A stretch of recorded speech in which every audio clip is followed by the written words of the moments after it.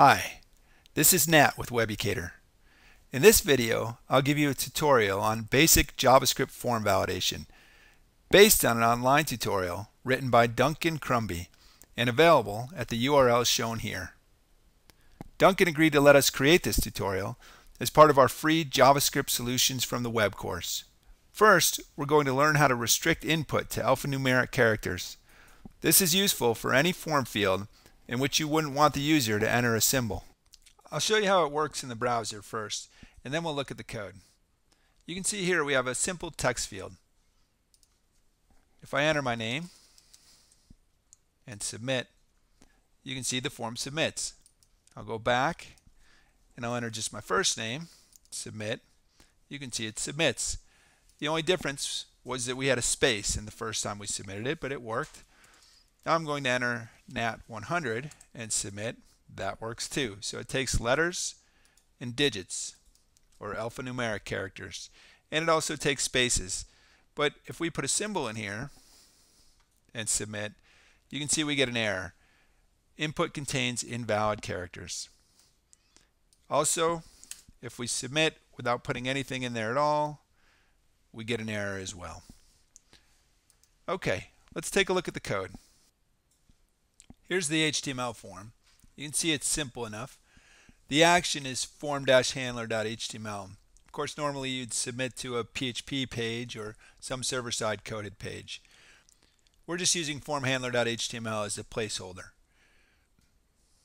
You can see when the form's submitted, it calls checkFormThis, and it returns it to the onSubmit handler.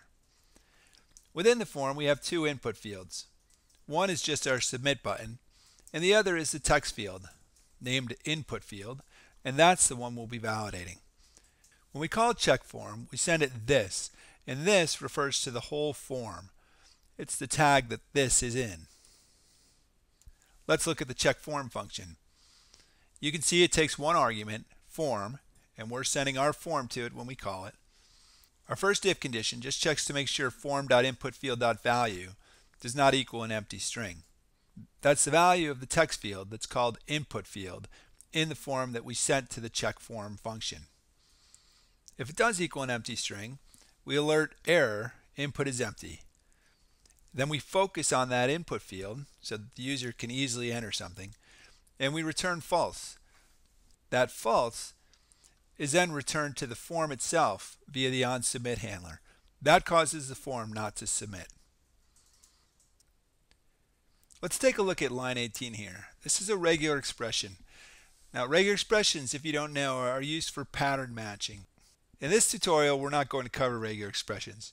We do have an in-depth tutorial on regular expressions in JavaScript at the URL shown here. But for now, let me just show you how this one works. In JavaScript, just as a string is contained in quotation marks, a regular expression is contained by forward slashes. So this regular expression starts with a caret, which means that the pattern it's matching must start at this spot. It can't have any text before this spot. It ends with a $, which means it must end at that spot. In other words, there can be no trailing characters after the pattern is matched. Between the caret and the $, we have in square brackets a \w, which is a special symbol for all alphanumeric characters and underscores. That is followed by a space. So this set here of alphanumeric characters and underscores and spaces is then repeated one or more times. That's what the plus sign denotes. So here what we're saying is that this regular expression matches any alphanumeric character, underscore, or space repeated one or more times. We then have an if condition which checks to see if the input field value matches that regular expression. We do that through the test method of the regular expression.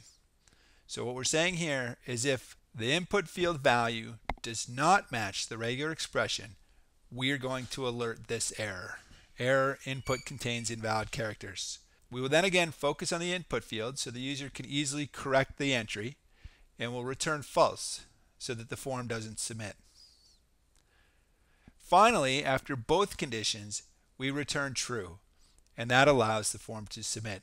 That only happens if we haven't yet returned false. In other words, if we haven't yet found an error. So now that we know how to check to make sure that the user entered data into a text field, let's learn how to check to see if a user entered the same password into two separate password fields. You often have to do this when registering for an account. So enter password. Now I'm going to enter foo. And I've made these text fields for now, just for demo purposes. We'll change them to password fields soon, so all we see is stars or dots. Repeat password bar. When I submit, I get an error, passwords don't match. Click OK. Change my second password to foo, submit, and the form submitted. Let's take a look at the code. Here are our two password fields. As you can see, type equals text right now for both. Let me change that real quickly. Password, and I'll copy and paste. Now they're both password fields, so all we'll see is stars when the user enters data.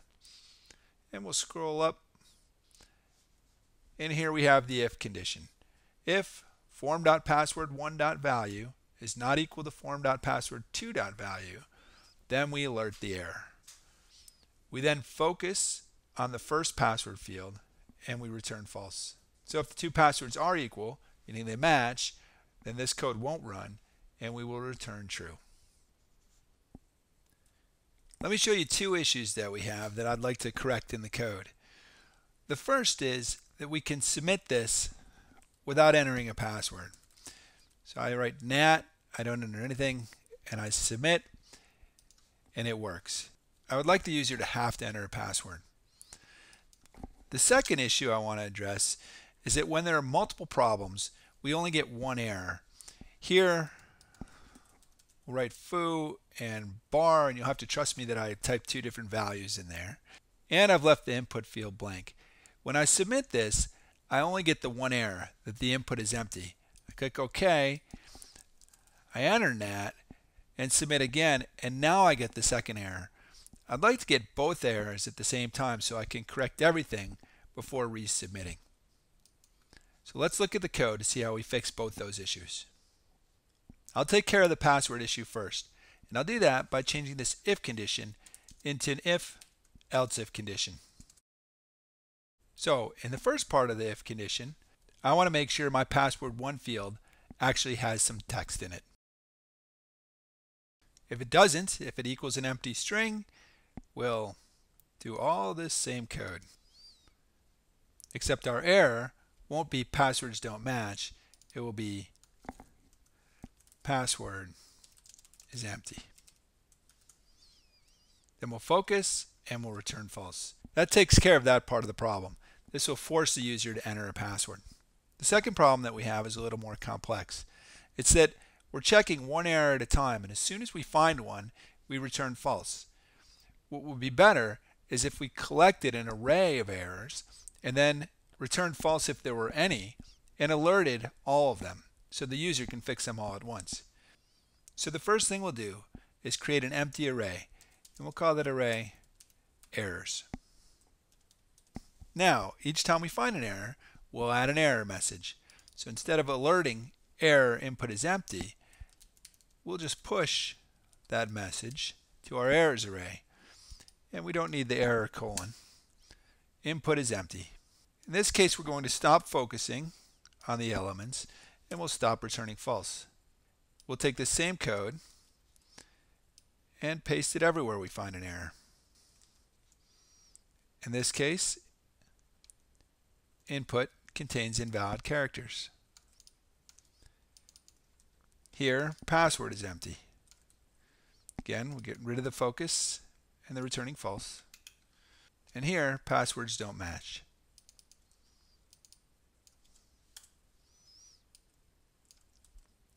Now there's one more step. We need to check the length of the errors array, and if it's greater than 0, we alert our message and we return false. If errors.length is greater than 0, we're going to create the message and then alert it. Now, we'd like to make the error message informative. We'll start with just errors. \n creates new lines. That's better. And then we'll loop through our array, adding each error message.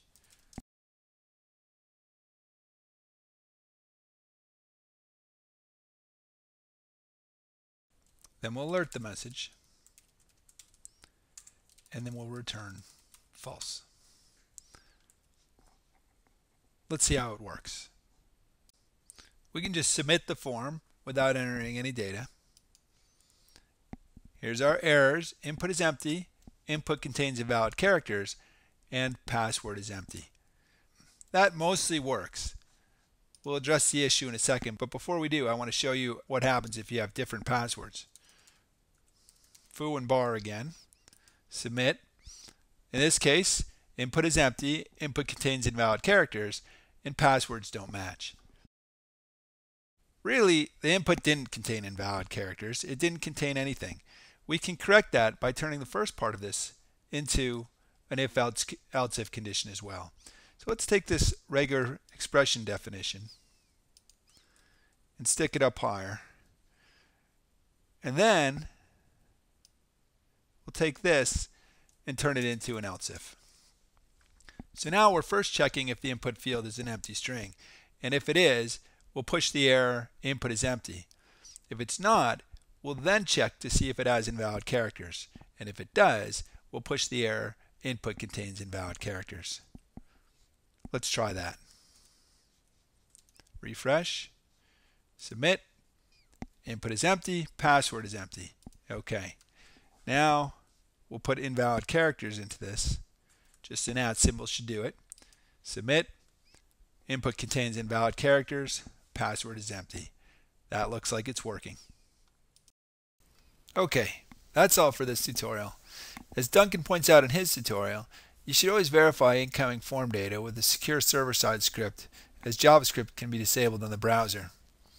Also, be sure to check out Duncan's full tutorial, as there are some tricks he shows that I did not cover here, such as comparing numeric fields, dealing with select elements and radio buttons, handling checkbox arrays, and combining form elements and conditions. Thanks. I hope you enjoy trying some of these things out on your own.